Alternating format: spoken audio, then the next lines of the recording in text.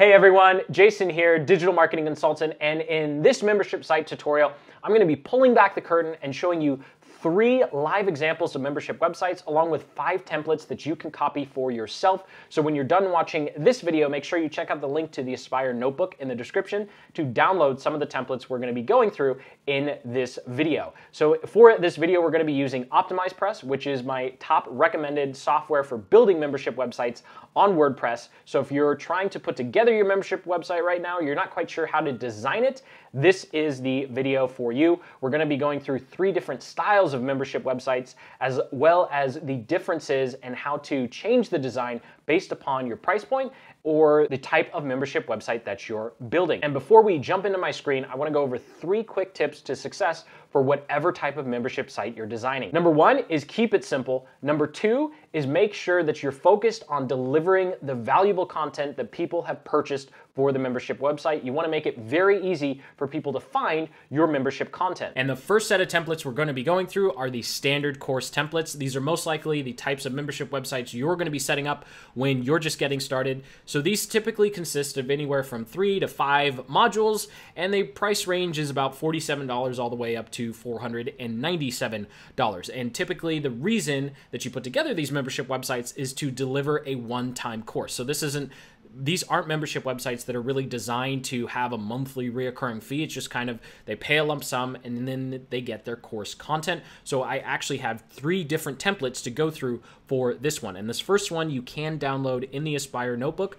So I'm gonna go through the 3 main pages you really need to have for each one of these. I'm gonna start off with the members login page, and then for the rest of the templates, I'm just gonna go through the home page and the module pages. So it is important that you have a membership login page. And one of the things I wanna note is whatever template you wind up using, you want a place for people to sign up, create their account, or log in on the login page. Of course, I always make sure that I have the support email right there so customers can easily contact us and let us know if something's working or if they're having trouble getting in. So that does it pretty much for your login page. It's pretty standard across any type of platform you're using, even if you're not going to be using OptimizePress. Now, this is a sample membership homepage. And there are a couple of elements on the homepage that you really want to focus on. And number 1, the homepage is really there just so you can explain what all of the content is in the membership website. So you really do want an intro video, even if it's only 90 seconds, just telling them what to expect, what they're going to learn, reiterate what they're going to learn, and then also talk about where everything is. So this is kind of like a organization and a full table of contents of all of the content in the membership website. So in this template, I have a couple of different options here. You can see on the left-hand side, I just have about the author, then I have navigation links, I have a separate type of navigation links, and then another style of about the author. I just put multiple in there so you can delete whichever ones you don't really like. And then I have a section for module lessons. So this is where all of the different lessons would show up so they can easily click to the ones that they need. And then all of the membership downloads. I found that even if you have specific downloads for specific tutorials or certain modules or lessons, just have a place where they can find everything so they don't have to go clicking and being like, well, what module was that in? So I always just have a master list of all of the downloads for most of my membership websites.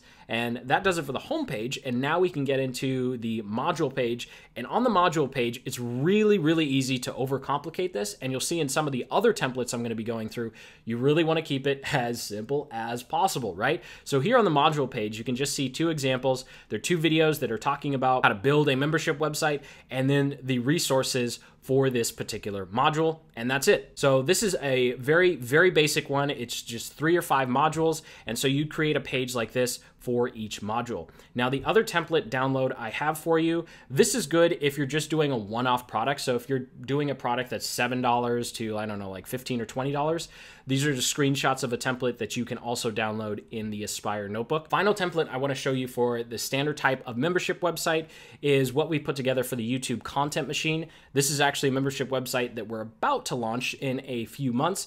You can see here, this is the homepage. You have a video that just goes over the entire overarching process, makes it really easy. And what we've done is we've actually broken down the steps of creating YouTube content in conjunction with the module. So it makes sense where, oh, okay, module one is step one, module two is step number two, module three, step number three, and so on and so forth. And it makes it very, very easy for users to go in and look at the different steps they have. And of course, the summary video lets them know what is in each one of these modules. Now, going back to key number 3 with the importance of being mobile first, I'm actually going to show you a mobile preview of this, and you'll see that on the left-hand side, these navigation functions are going to disappear. So this is what it would look like on a mobile preview. And so you always just want to be cognizant of what is it going to look like on a smaller screen. And so if we click on YouTube Research, and this is what I really like about OptimizePress, these navigation functions are automatically created. Now, this is an example of a module page inside of our 5-module course here. You can see we have the main module, and this just depends on whether or not how many videos you want to put in each module. This one, I just did an hour-long video for each module. I kept it really simple. Keep it simple, of course. And then underneath, instead of having members scroll to see all of the content, I just put it in tabs, so it's really easy to see the overview, the downloads, and then any additional resources. And I do this for each module, so it's very, very easy to find the course content. So I'm just going through this example again. You see additional resources, downloads, and then the overview. And that's all there is to it, to setting up the module pages. So that does it for the first type of membership website. Again, you can download those first 2 templates I talked about in the description when you sign up for the Aspire notebook. And this template is actually available in the OptimizePress membership clubhouse. So the next type of membership site I want to talk to you about is the implementation program. And these are higher priced membership websites with multiple videos, multiple download types, and a lot of content. It's very important to keep these style of membership sites organized so that you don't overwhelm new users, because it's really, really difficult to keep all of this content together. Just to put in some context, this example you're looking at here is about a 12-hour course versus the one we were just looking at was only about 6 or 7. And so you want to find a balance between breaking things up into modules and parts and sections versus having one video that's like 3 or 4 hours long, which is what we've done here. So if I go into a module page, you'll see that what we've done, instead of having one like 2 or 3 hour video, we've broken it up into parts. So there's part 1, part 2, part 3, and then inside each part, there are bite-sized chunks of videos. Now, the reason that this is different than a typical course is this is an implementation program. So it's designed for people to watch one video and then go on to do an exercise. So it's watch a video, do an exercise, watch a video, do an exercise. So you just want to be cognizant of how people are going to be using your content and interacting with it. Whereas this membership website was more just of overarching, here's what you can do, here's all the information you need to be successful, and then users are kind of picking and choosing what they do or what they ignore. Whereas here, an implementation program, and this is why these are typically anywhere from $500 all the way up to $1,500, is it's watch, do, watch, do. So it's very different than just having a membership website where you're throwing a bunch of information at people. So hopefully that's making sense. Again, this template is also part of the Clubhouse membership, which is the only reason that it's not available for download in the Aspire notebook. But you can see here, there's not a whole lot of complexity to designing the membership websites. It's really just more about ensuring that it's easy for people to find your content. Now, the last one I want to talk about, we're actually going to use the Aspire notebook as an example. And of course, if you click the link in the description and download, you get your access to, you don't download anything, get your access to the Aspire notebook for free, you'll be able to see this template in action. And this is the library template. So this is perfect if you have a bunch of content that you want to deliver in a monthly membership package, or actually what I've done here is I've just made it a free private library. So this is where you have a lot of different topics and a lot of different types of content, whereas the first two were very focused on either implementing to get a specific result or just all around one type of information like YouTube or how to build a membership website like with the first two. So here, instead of breaking down your membership website in steps, you're going to be breaking down your membership websites by content. So in this particular example, I've developed something called the 4 digital business quadrants. So I've broken down all of the content by team, content marketing, sales funnels, and products. And so you can scroll through here and you can see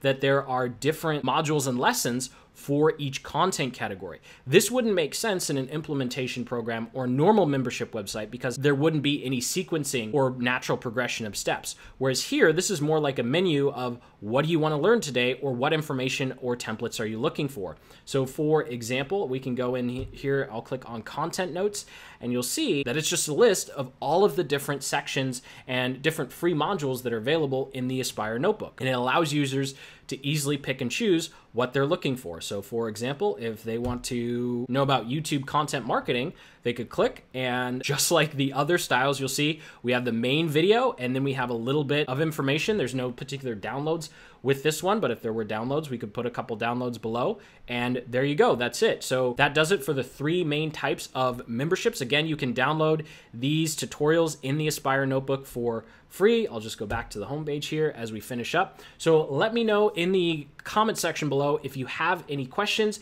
If you're not quite sure about using OptimizePress, or you're not quite sure how to structure your membership website, there is a link in the description to an OptimizePress tutorial where I actually build the templates that I've showed you. And also there's a link in the description to how to outline and structure your membership website for success from a content perspective. So thank you so much for watching. I hope you got some value out of this video. If you did, go ahead and hit that like button, and then subscribe for more digital marketing tactics and membership building tutorials just like this one. Over on my channel, I'm documenting the entire process of what it takes to be successful selling your digital courses online. So go ahead, hit that like button, comment below if you have any questions, and as always, keep building the business you love.